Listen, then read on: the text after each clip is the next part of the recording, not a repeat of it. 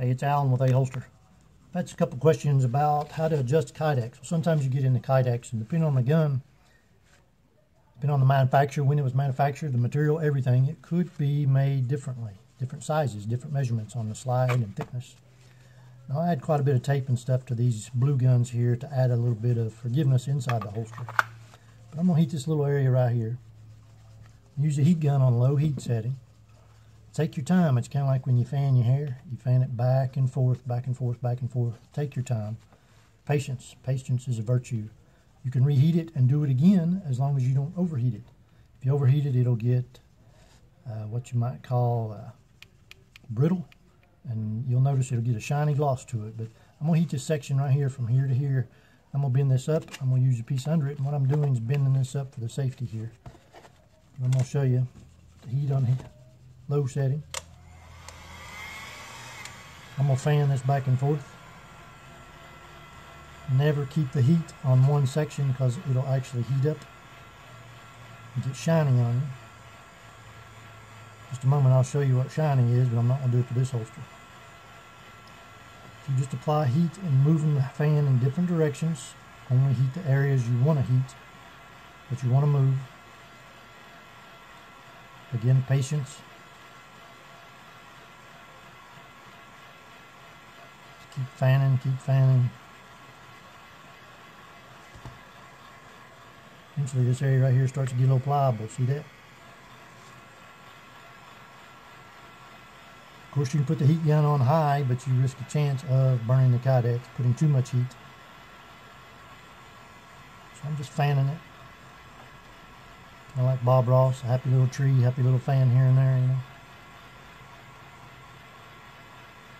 Fanning, fanning. Keep the gun at least an inch away if possible. Direct the heat away from the holster, not this direction. See, this is getting super pliable now. Stay pliable for about 10-15 seconds, depending on the amount of heat you give it. I'm using gloves. Just holding this down for a few seconds. In the position I want it. This piece of kydex I put under it's giving me a space, at a perfect space we need.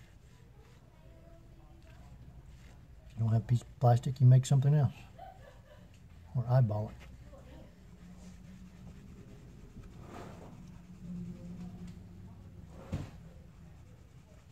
This will cool off here in just a few seconds.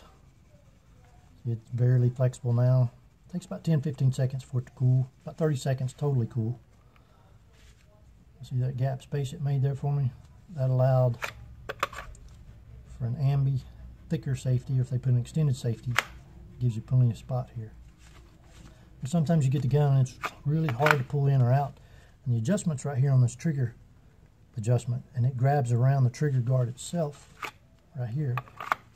If it's too tight, you can actually take your heat gun with gloves on, the gun in the holster, if you can get it in the holster, and fan just this area right in here, just lightly, and it'll start to get pliable and the gun will pop out really quick. And if it does, that's fine, pop it back in. But this is the area you want to concentrate on, right here around the trigger guard.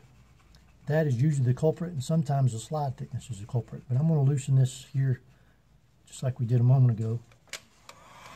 On low setting.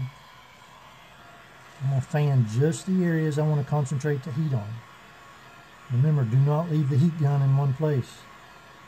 You have to fan off for a second. I'm focusing just this area, especially the trigger guard area. I'm not hitting this area if possible.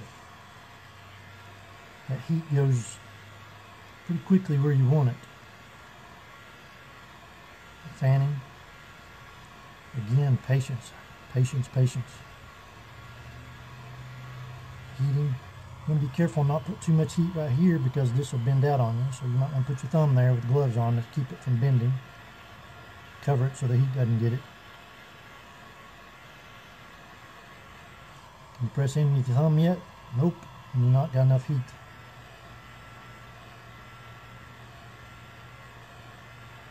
Keep fanning. Notice right here it pulled up, catch. I'm going to keep fanning.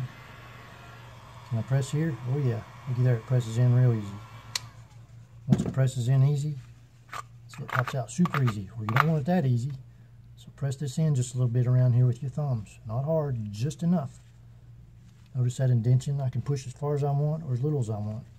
But if you keep pulling the gun out, with it cool, it's going to keep moving, so keep your thumb there. Wait a few seconds, pull it. That's pretty good. Pretty good. See, that made it quite a bit looser on the inside. And you can repeat that process over and over. If you do it twice here and it's not getting it, and this is still pretty loose here, take a fan one time and do the top across the slide. That might be the culprit as well. It might be too tight in this area. Cover the areas you don't want to heat. Fan that thing back and forth. Take your time, and it may take you multiple times. Let me burn a piece of kydex on purpose and show you what it's going to do.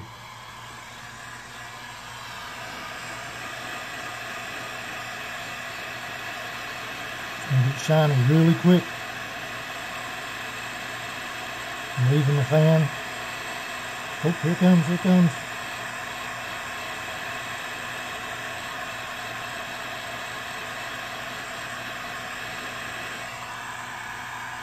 Soft, but look. Now the finish is different. See that it stays soft. It'll still work if you burn it. It'll still be fine. It'll cool off in the exact position you leave it in. The difference is it's going to be quite a bit shiny, and that can become brittle like I said earlier. But let me hold this for a second and show you. It'll keep the curve that I got bent right here. A low setting works perfect. You can also use a hairdryer. If you've got a hairdryer, your wife's got a hairdryer, put it on a high setting and fan it back and forth just like he's blowing your hair. That'll also work. It'll just take just a little bit longer.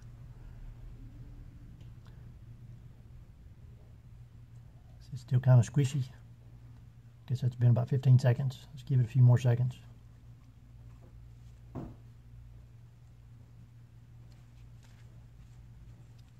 Holds form. It's also important to keep in mind, if you keep your holster out in the sun in a car with the windows up and direct sunlight, this thing's going to want to go flat with heat. I'm going to reheat it again to show you.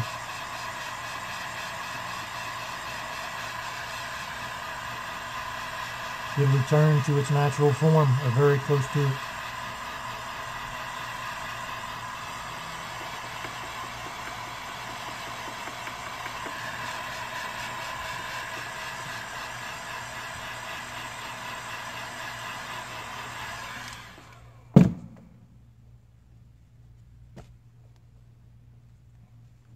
That's how you heat kydex. Remember, patience is a virtue. Fanning motion. Cover any areas you don't want to get hot, and take your time. Repeat as necessary. This is Alan with Aholster. Hope you learned something. Have a good one.